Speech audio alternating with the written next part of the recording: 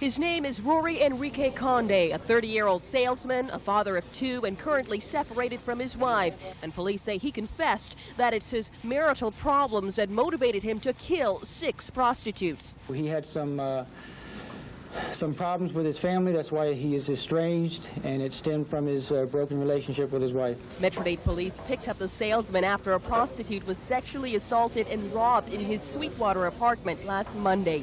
Police say Conde confessed to attacking the woman and leaving her tied up in his bathroom. The victim was able to free the bindings around her feet and was able to summon help from other residents of the apartment complex, who in turn called police.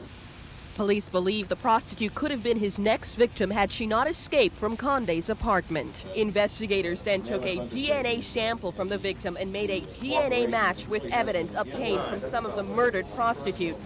Shortly after, they tracked down Conde at a relative's apartment in Hialeah and placed him in custody Saturday. They also found evidence in Conde's apartment and car linking him to the prostitute killings. He admitted picking up all 6 victims on Southwest 8th Street and taking them to his condominium apartment. Conde admitting to having sex with the victims and then strangling them.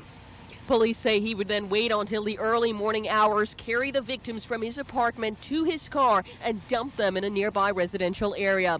It's a confession that has left Rory Enrique Conde's neighbors in disbelief.